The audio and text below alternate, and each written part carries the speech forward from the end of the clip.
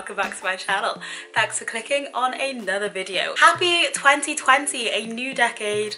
I love a new year. I'm so excited. If you follow me on Instagram, you already saw that I was in Dublin for this new year. It was amazing. I recorded a vlog. I need to edit that vlog.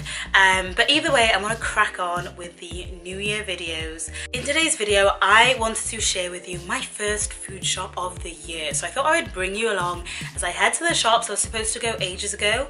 It is now, what, like 5 p.m? Should have gone a while ago, but that's okay. We don't stress. We don't stress in 2020. We power through. It's going really well.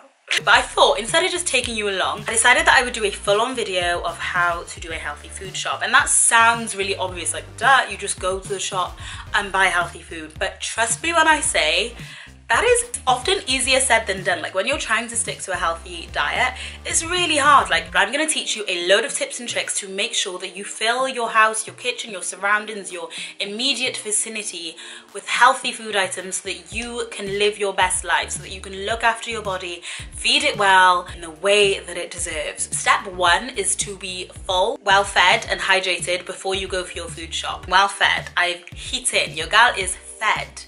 I am a bit thirsty though, so I will grab a drink before I go. If you go on an empty stomach, you're just gonna be so much more tempted to buy any random stuff that you see. Like the amount of times I've stopped by the shops on the way back from work because I'm just so thirsty, and then I end up just buying all kinds of random drinks, fizzy drinks and crap that I don't need because I didn't just stay hydrated during the day. So make sure that you're hydrated and fed before you do your food shop. That's number one.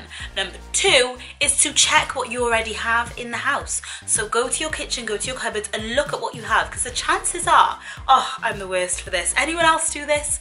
I haven't even said what it is, but let me know if you can relate. I will always say, oh my gosh, there's nothing to eat, when I've got cupboards heaving with food, but it's just stuff that I don't really know what to do with it. I don't know what meal to make out of a can of chickpeas, tomatoes and some pasta. I do, as I say that out loud, that actually sounds like a meal. But you know what I mean. Often we can say that we have no food when there's actually a lot of food there. So check what you already have so you don't just go and double up and waste your money and waste your space, because that's not what we're here for in 2020. Ugh. So once you've seen what you have, get a meal in mind. And I don't just mean an immediate meal, I mean, what are you eating this week? I tend to do my food shops in like weekly-ish batches. What do you want to eat this week? What do you want your palate to experience? What cuisines, what tastes? What meal are you making? Individual items of food are generally not eaten as individual items of food, so you can buy some pasta. But what are you going to eat that pasta with? Get the ingredients for the recipes that you want to make, the snacks that you want to have this week, and write a list. So meal in mind is number three. Number four is to set a budget, especially if you're trying to healthy eat. Chances are there's a lot of fancy food products out there, great marketing that will say, hey, I'm healthy, hi, buy me, and they'll just be expensive. So don't be robbed this January. Set a budget for your food shop. I do not want you to end up at the end of the month with nothing. You know, the only pounds you've lost is sterling pounds. No, we're trying to save our money, we're trying to be good to ourselves, okay? You know, we want to hold on to those pounds sterling. Okay. Step number five is to grab some reusable bags. This isn't really to do with the healthy food shop in particular, it's more like a healthy planet shop. So I guess it's a healthy food shop, because without a healthy planet, how are we gonna breathe? Where are we gonna get our oxygen? So don't forget your reusable bags. Please, Sarah, remember them for once.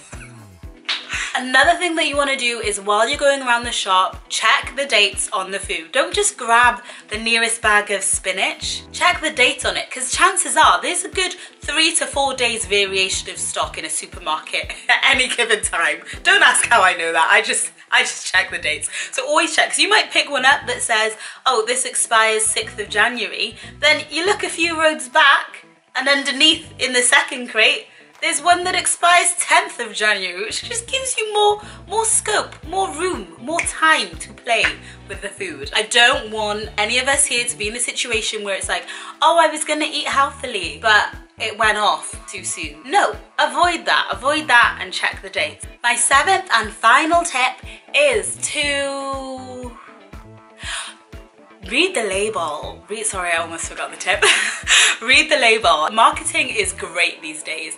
They literally will write protein on something or health on something, and it will just be like, oh, I need that, it's healthy. But then when you actually read what is inside of it and what the macronutrients are saying, it's actually not that much. It's like when you buy orange juice, 1 of your 5 a day, and you're like, oh, amazing, I'll get that. And then you read it and it's like, 1 litre of this counts as 1 of your 5 a day. It's like, who's drinking a litre of orange juice? Okay, I've sometimes drunk a litre of orange juice. But you don't want to have to drink a litre of orange juice and have all that sugar in order to get 1 of your 5 a day. So just read the labels, be woke, don't be tricked just because it says protein bar. Like, actually read the bar. And sometimes you read the bar and it's not a protein bar, there's just a few peanuts in it.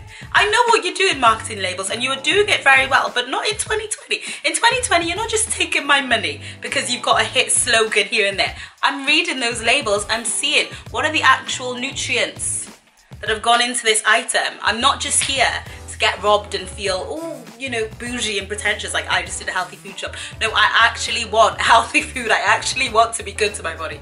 So my 7th and final tip is to read the labels.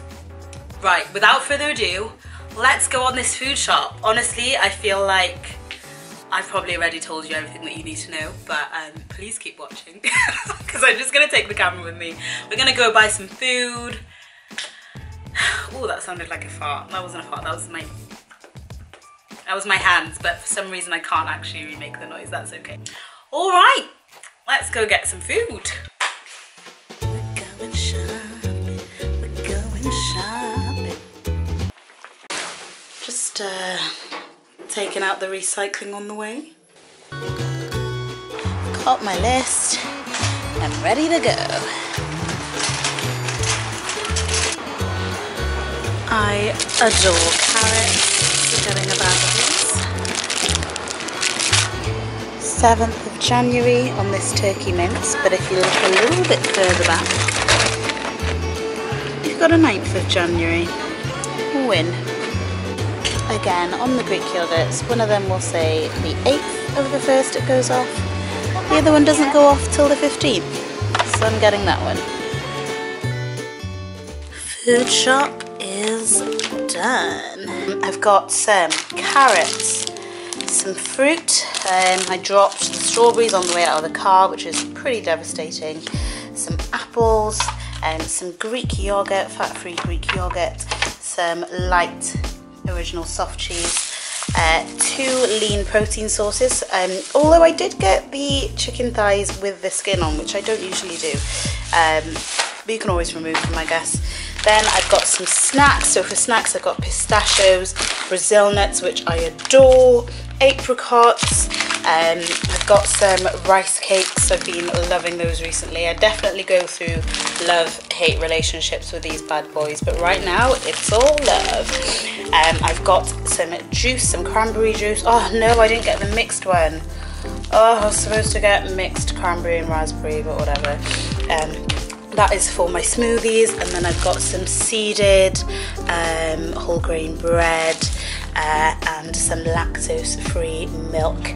So as you can see, there's not a lot of like leafy green vegetables in here, but that's because I already have lots of leafy green vegetables in the fridge. So this food shop was based on what I needed at the moment in order to meal prep this week and to be eating healthily this week, and so that is just a quick example.